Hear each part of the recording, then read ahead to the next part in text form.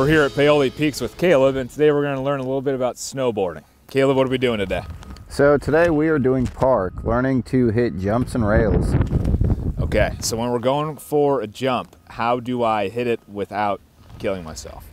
So what I always like to teach people is the best analogy is just imagine an airplane. Whenever an airplane is taking off, it's not wobbling back and forth, it's going straight where it needs to go.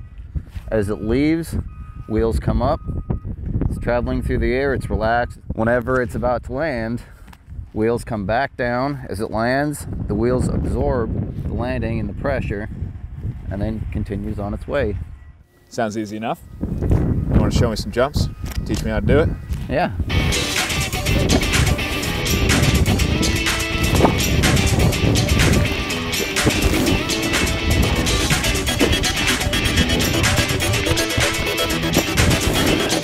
Stayed in one piece. I think I'm ready to kick it up a notch. All right, so we're gonna go for a rail. What are we looking to do on the rail? The key for this is the approach. Line up to it at least 15 feet before it. When you get onto the rail, bend your knees, relax, slide all the way across. Same thing when you land. You leave the rail, absorb the landing, bend your knees, right off. All right, sounds good.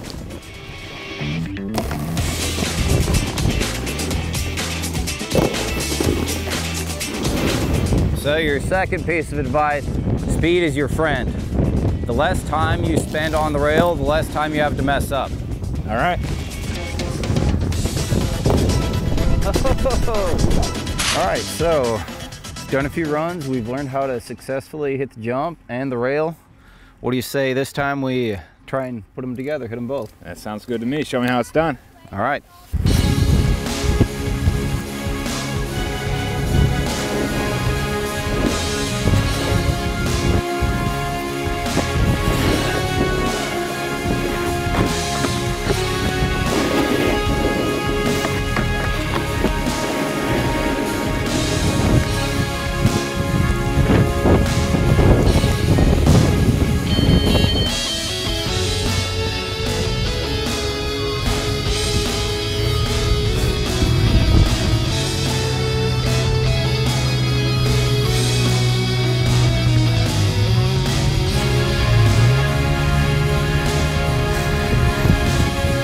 All right, Caleb, we survived. How do you think we did?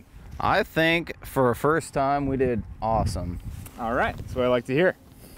If you at home want to learn how to snowboard or improve your existing skills, go to paolipeaks.com for more information on lessons. Until next time, I'm Will Weible, WHAS 11 News.